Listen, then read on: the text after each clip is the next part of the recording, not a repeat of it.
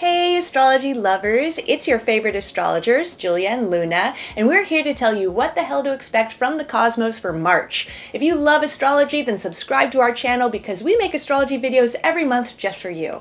This March, all the planets, including both the traditional and modern ones, are moving fast and direct. That means Mercury, Venus, Mars, Saturn, Jupiter, Uranus, Neptune, and Pluto. And that's like everyone.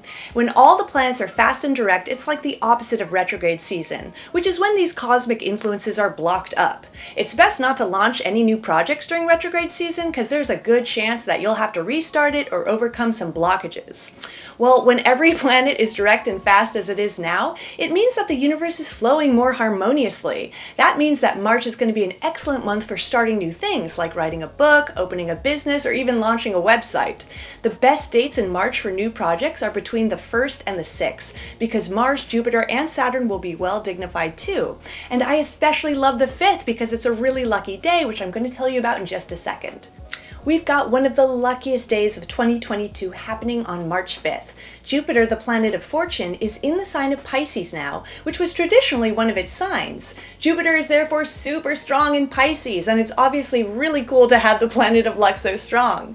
On the 5th, the great Benefic and cosmic Benefactor will be exactly conjoined the Sun. When a planet is exactly conjoined the Sun, like super close, like 17 minutes degree within it, then that planet gets really supercharged. This astrological phenomenon is called cazimi, which literally translates to in the heart of. So that means that Jupiter is going to be in the heart of the Sun. So I'm going to tell you where this extra little bit of luck is coming up in your chart in just a bit. Venus and Mars continue to travel together in conjunction all month. They did this last month in the sign of Capricorn, and now they're shifting together this month into the sign of Aquarius. These planets have the ultimate cosmic mojo together because they represent love and sex. It's kind of fun seeing these two come together at the beginning of spring when young people's fancy turns to love. If you're single, then this transit may bring more hotties into your Tinder feed, and if you're in a relationship, then you could fall in love with your partner all over again. In the independent sign of Aquarius, relationships, both new and old, are going to have a light, freedom-loving quality to them this spring. Hey there, Gemini! So that super lucky Sun-Jupiter combo is happening in your 10th house of career and authority figures.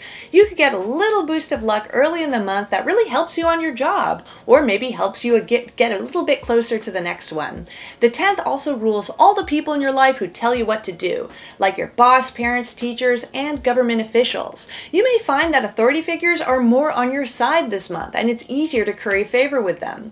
This house also rules your public reputation, so you might enjoy getting a little more respect and adoration from whoever you consider to be your audience in life. So a super sexy Venus-Mars conjunction is happening in your 9th house of travel, education, and adventure all month because these two planets are traveling super closely together.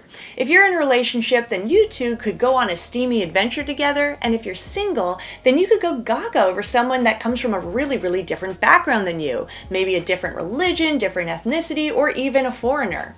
This would be a really fun time for a holiday romance if you're planning a trip too. The 9th also rules education, so you could also be in school and crush hard on someone in class. Hopefully not the teacher, unless you need to get your grades up. Thanks for watching! If you like horoscopes, subscribe to our channel so you won't miss out on any of the latest cosmic news. Ciao!